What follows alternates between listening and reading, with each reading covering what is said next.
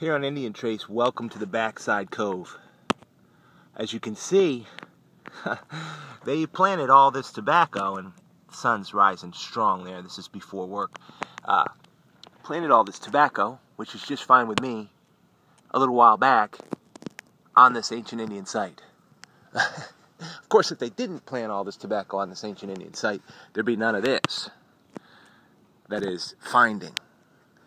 Now, you tuned in because usually on Indian Trace I find something sweet, just because God's faithful.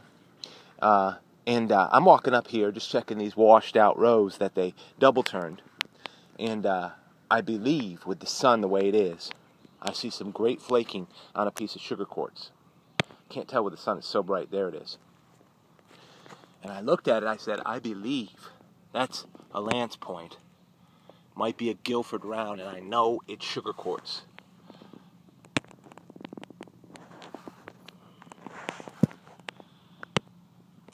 Catch it?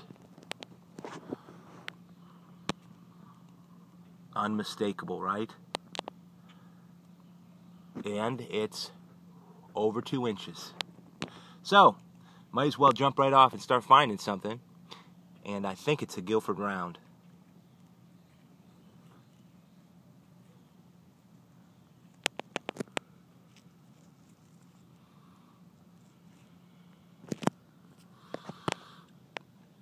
Thing of beauty. It's quiet out here, isn't it? I mean, you're looking. That's a nice piece. Let me check the tip first. It's beveled. It's all there. Nice piece, though. Nice piece. Look at that.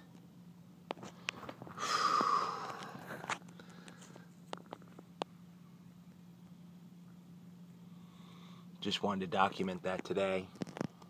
I mean, we got this going on. Sun's bright. Right here in the tobacco. Let me see if I can get this in the shade if it's any better. Sugar quartz for sure. It's got a real spin on it. It's beveled. We got full edge right here where my thumb is. It's not cleaned up, but a nice piece nonetheless. Gotta love these lance point types. Just would have done the job. Don't know if you could see it. You could see the shape in the relief off the back. Looks like a little bit of a Guilford Yuma, to be honest. Anyway, that's what you're finding out here. I had to jump out in Backside Cove and see what was going on, and it came right out of here. So I'll put it right there. We'll finish it off right in the sun. Appreciate you tuning in to Indian Trace.